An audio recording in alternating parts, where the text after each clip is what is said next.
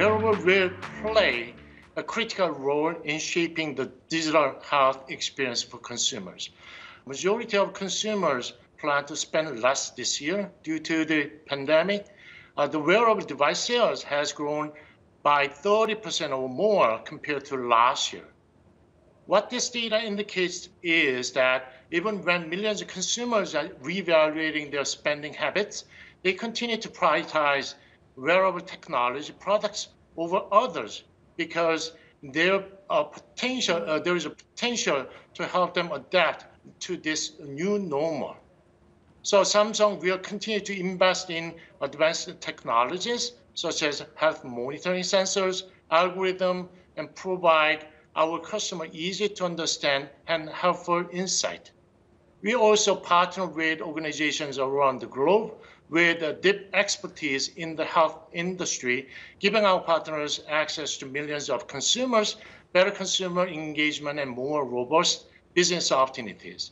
This kind of pivot to healthcare and wellness is something that other technology companies are doing, like your competitions like Apple and Google. How do you think that Samsung's strategy should be different and will be different?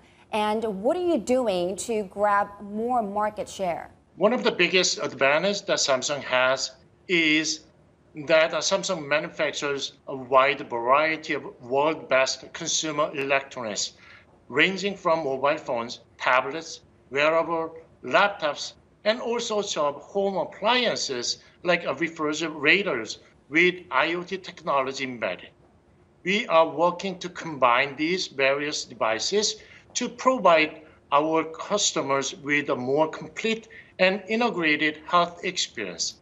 As consumers around the world look for more integrated and holistic health experiences, this will give Samsung a huge competitive advantage.